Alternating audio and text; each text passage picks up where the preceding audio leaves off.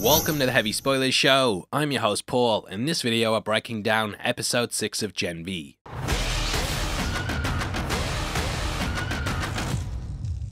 The latest entry might make you wonder what's going on, but in this video we're going to explain everything to take you out of those shades of Jean Grey. There's lots of Easter eggs, comic book callbacks and things you missed in it, plus a cameo that was ruined 4 weeks ago on social media, but we're here now to talk about it all. Heavy spoilers ahead, so if you haven't had a chance to check it out, then I highly recommend that you check out now. If you enjoy the video, please hit the thumbs up button, and don't forget to subscribe for breakdowns like this every day. Without the way, huge thank you for clicking this. Now let's get into Gen V.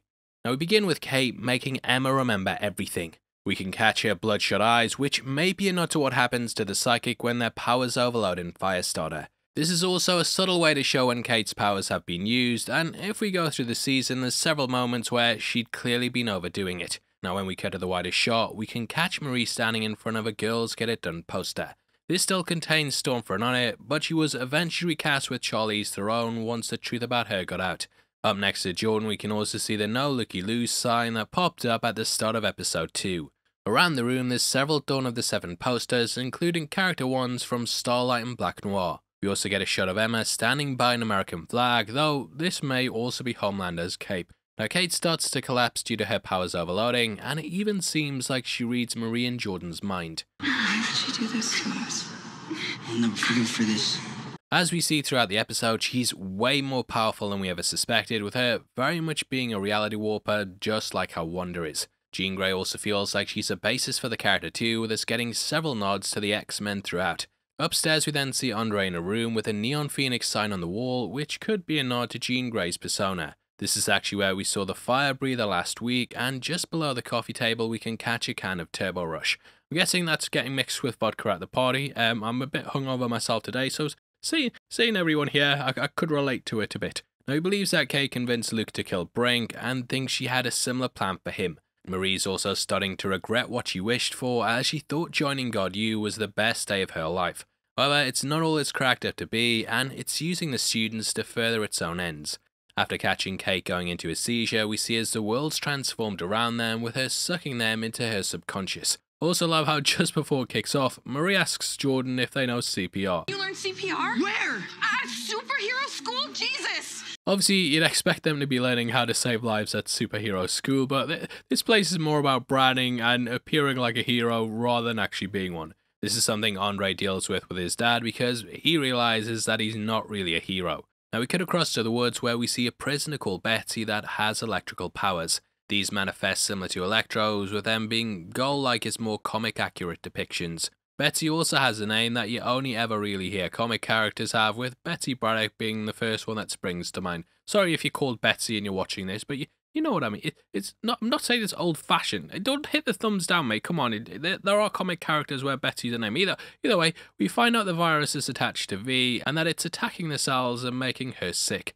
Cadosa has it ready to sign off, but Shetty would rather concentrate the dose and make her feel sicker. Now I feel like with it being related to blood, that the plan's to use Marie as someone that can spread it. This would mean that they have a way to wipe out every soup on the planet and take characters like Homelander down if he goes rogue. It's something that Vought would be interested in, as they're pretty much at the whims of them being well behaved. I feel like making soup sick isn't something Marie would sign up for though, and that's the part where Cate comes in. She's already under Shetty's control, and Shetty could tell Cate to tell Marie what to do. Now back with Cate we see Dusty come in, and shout out this guy, he's wearing a Berserk shirt. Now she ends up seemingly teleporting out of there, but instead it's clear that this is actually her mind. Making the wall fall apart, they all step outside and see that they're all trapped in an illusion. This takes them out into the woods, which is metaphorically building off the back of the experiments. However, it's also because this is a defining moment for Cate, as it was when her family fell apart. In the comics, Cate would be classed as an Omega level threat, which is someone that would be in extreme danger to humanity. Maybe the virus is even to control her, but she has the potential to do a lot of damage.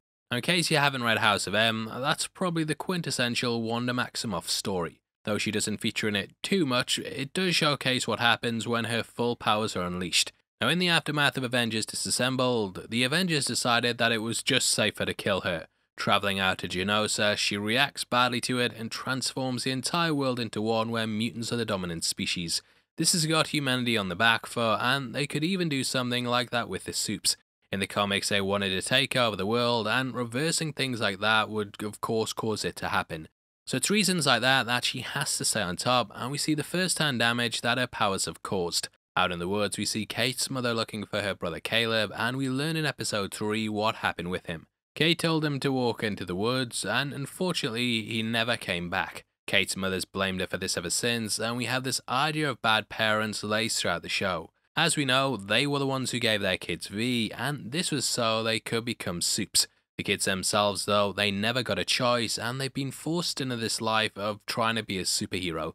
The only choice they have is to go and work for Vought or get shipped off to somewhere like Elmira or Sage Grove. Though they're powerful, they're completely powerless, and it's purely down to their parents' choices. Now this scene also reminded me a lot of the one from X-Men Apocalypse, where we see Magneto's family getting killed in the forest. At this point we get a Soldier Boy cameo, who's once more played by Jensen Ackles. When we saw him last, he was being put under sedation, but here we have Kate's manifestation of him. Turns out he was her imaginary boyfriend, and he goes into pretty deep detail about what she used to get up to. Luke was of course the number one at school, so it does make sense that she'd also gravitate towards him. Hell, both of them self-destructed, and there are possibilities that his powers mutated to be in line with what we saw. Andre says that he's a Russian agent, and we discovered he'd been experimented on by them during Season 3. This was clearly riffing on the Winter Soldier, with him also of course being a Russian sleeper cell. He's freaked out by being called a Russian, and he was of course about during a time with the Red Scare in America.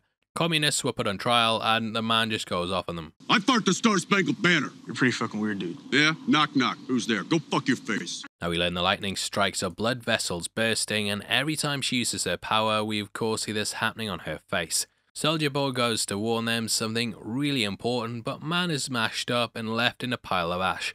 I was wondering if this was a play on his death in the comics, as he does get brutally killed in that too. Now in the real world we get to Emma meeting with Sam, who's eating out of some Vought tot twists. They have the puppet version of the Deep on them, which explains where his visions come from.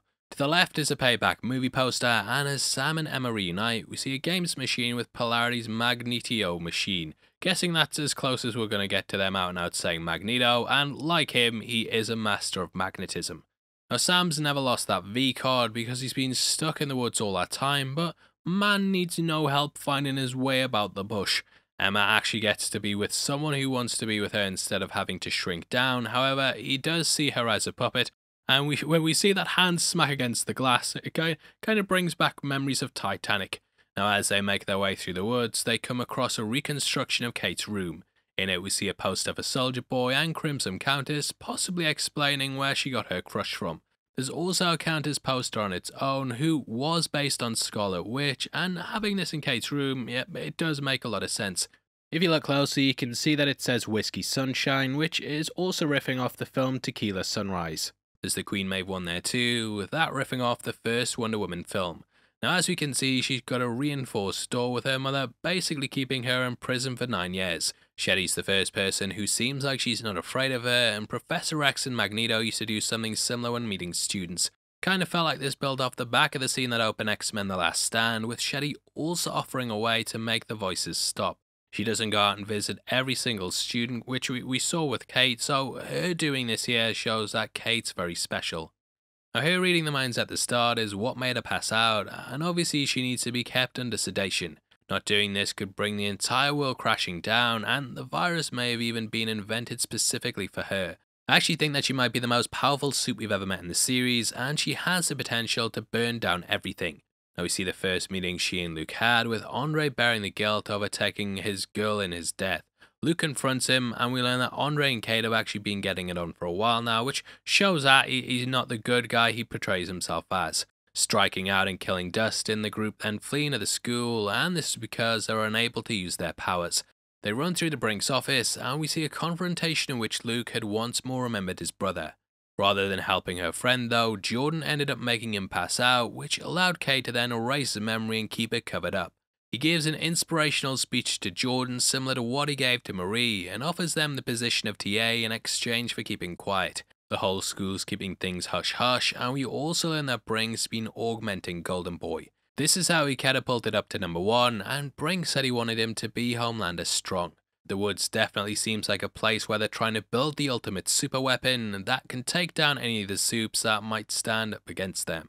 Now Jordan saved their own arse instead of saving their friend, and they sided with Brink just because he was nice to them.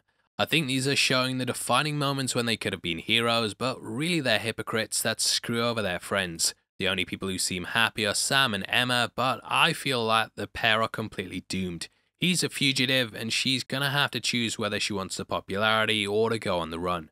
The pair talk about how they wish they could stay there forever, which again might be a play on the love scenes from Titanic. Either way, Emma says no more running, and we cut from a bird's eye view shot of them lying down to the rest of the group passed out. Cutting to the woods, we see that Brink isn't really juicing Luke, and he's got him passed out and doing what looks like blood transfusions. We discover that the school was using sound to boost Luke's powers, and this may have even been the strategy before they developed the virus. What they needed is a way to stop the rogue supes, and having the most powerful one under their wing would be a way to carry that out. Homelander was born in a lab, and they likely know that he had Edgar ousted. Thus, they need to bring them down, and we later discover that Shetty completely hates them. Cate was on standby to make him forget, and we see all the times he came close to remembering, and she took the memories away.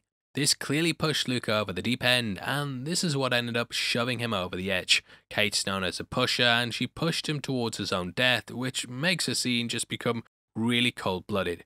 Now we see as the school cracks and crumbles around them, and I feel this might be foreshadowing of what's going to happen in this season. I might be wrong, but there's so many hints towards it, and the woods could bring the entire thing crumbling down. Now finally they head up Marie's, where we see the aftermath of her killing her parents. Seeing her sister, she apologizes for destroying their family, but in reality it wasn't really her fault. Marie was given V without the choice, and her parents did this just to make money. Marie uses this to show Cate that it isn't really her fault, and that all of them are messed up because of their parents' choices. Going back to her room, Andre talks her out of it, and she finally wakes up. Reminded me a lot of the end of Inception, with them finally managing to get out of the dream, and though they question their reality, the powers still work. At this point, Sam and Emma arrive, and as the former recognizes her, he then goes on the attack. However, he decides to spare her and do the right thing, and just like the rest of the group, he's starting to become a hero. Now, at the woods, we see the virus is actually capable of killing the supes, and though Cadorsa's gutted, Shetty's over the moon. She now wants to find a way to turn it contagious, which actually kind of plays into a storyline at the end of the comics. Now, we'll be talking about what happens in those first, but I just want to drop my thoughts on the episode and then we'll get into what happens there. You really want to live? Then the single most important thing I can tell you. Anyway, I think that this was one of the standout episodes that, when you think back on the series, this is going to be one of the concepts that first springs to mind. Going into a hero's head and discovering their trauma through their memories is such a cool creative concept, and it also worked as a way to give us lots of big reveals. On top of that, you had the cameos from people like Soldier Boy, which added a lot to it. This was basically Kate's backstory laid out in such a cool fashion, and it was a really creative way to tell us about how everything happened. It also showed why she's desperate to be accepted because she's been shunned by even her own family for something she can't help. Really enjoyed it, and you can see the show starting to mount up with Shetty's plot. We still don't know who Marie's benefactor is, and I have seen some comments saying that it might even be Shetty herself. That could be the case, but I kind of think that she would be the one to go out and get Marie specifically if that was true. Either way, really great entry, and as for how this could all be playing out, we will be going into comic spoilers, so if you don't want to know what happens, then please check out now. Giving you another countdown again. We're not doing it just to boost the watch time on the video, we're really serious about this stuff.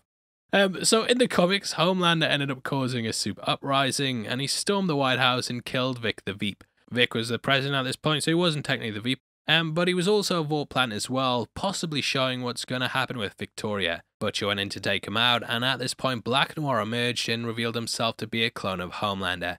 He'd been credited to be someone that could bring Homelander down if he ever went rogue, and now he was finally getting to live out his purpose. They could do something like this in the series too, with the next Black Noir being a version of Homelander. Now, Noir killed him, he finally took him out, and then Noir died at the hands of Butcher. Butcher still had a vendetta against the supes though, and he put in place a plan to take them out once and for all. Going to the top of the Empire State Building, he was gonna set off a radio frequency that caused the V within supes to make their heads explode. This is something that happened earlier in the comics, and it would take them out once and for all. Now Butcher ended up kind of wanting Huey to stop him, which is the main reason that he hired him. He wanted someone at his side who would rein him in, which Huey did, and in the end he saved the Supes. We saw a great reform in them, and ultimately in the end that they all became better. Now I think the virus will sort of be worked into it like that, and we might even get pandemic illusions with it being something that makes the Supes ultimately start to act better. Because humanity acted better after the pandemic, didn't we? And while that might not happen, I think the virus itself could be something Butcher may weaponize down the line. Potentially even Vought will, but it's clearly playing into the overall boys' story, and I'm guessing it's going to be very important down the line. Anyway, that's our thoughts on it, and make sure you leave yours below. Please drop a like on the video, and if you want to support the channel as a member of the Spoiler Society, then please click the join button. You get early access to videos every week, and it goes such a long way to helping us make these. If you want to get some heavy spoilers merch, we've also got our t-shirt line located just below the video that will let you pick up all kinds of tops like our Theory Time one, House of Dragon stuff, Marvel tees, and a lot more. We drop new designs on there all the time too, so definitely keep an eye out for them. Now if you want something else to watch, we've got a video on screen right now. With that out of the way, huge thank you for sitting through the video. I've been your host Paul, and I'll see you next time. You take care, peace.